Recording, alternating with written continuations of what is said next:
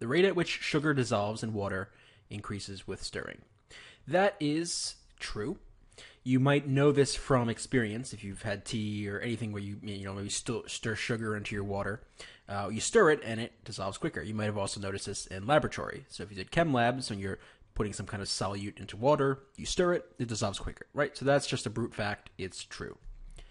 Stirring exposes the surface of a solute crystal to a less concentrated layer of solution.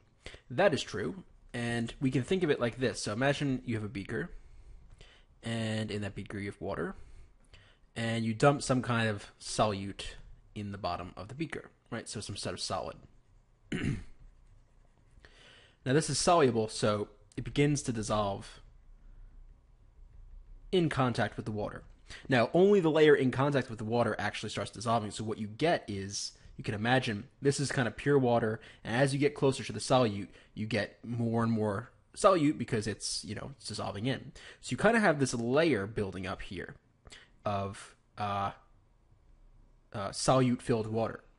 And what that means is it doesn't stop the process of dissolution, but basically the process of dissolution is impeded in some sense because it's got to all spread out and get evenly distributed as it dissolves. So basically it just slows down. If I stir, you can imagine I kind of push away this layer, which allows a fresh new layer to be exposed to pretty much fresh water, which helps it to dissolve, and so on and so forth.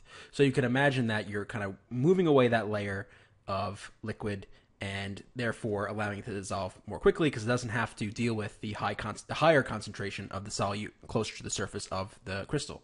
So this is true, and as you might expect, this is indeed a correct explanation. This explains why stirring increases the rate of sugar dissolving.